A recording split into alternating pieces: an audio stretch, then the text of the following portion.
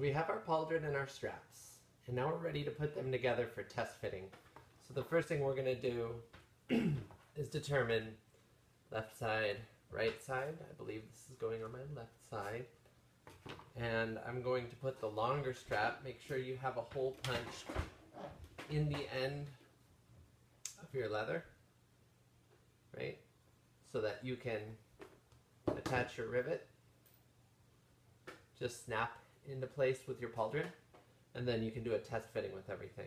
One thing to know, to look for, is if you've cut this strap and you see any defects, you want to trim those off very early on. So the camera may not be able to pick this out because it's just a small crack on black leather, but this crack here is probably 3/16, maybe 4 millimeters long, and that's going to end up breaking later, and I don't want that section where it's going to receive the most load to break off. So rather than try and use it for the test fitting, I know it's junk, and I'm just going to cut that off now, and then I'll round the corners to something nice.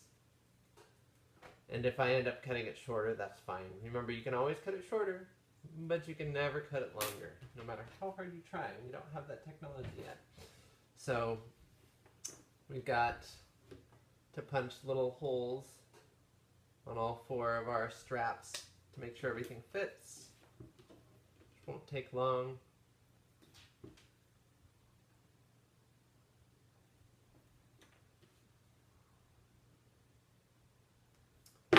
And then what we can do is start putting together our assembly. So I always put the post through as a nice guide. So I'm pushing the post through the back of the strap so that I can look at the pauldron as I do the assembly, and then put my cap on there just to hold it in place temporarily, right?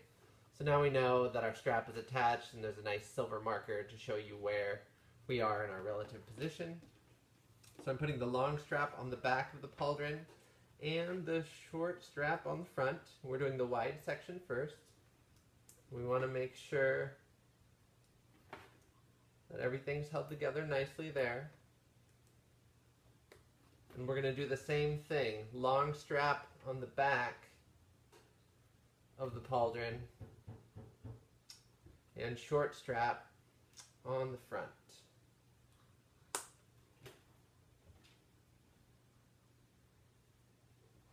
Like so.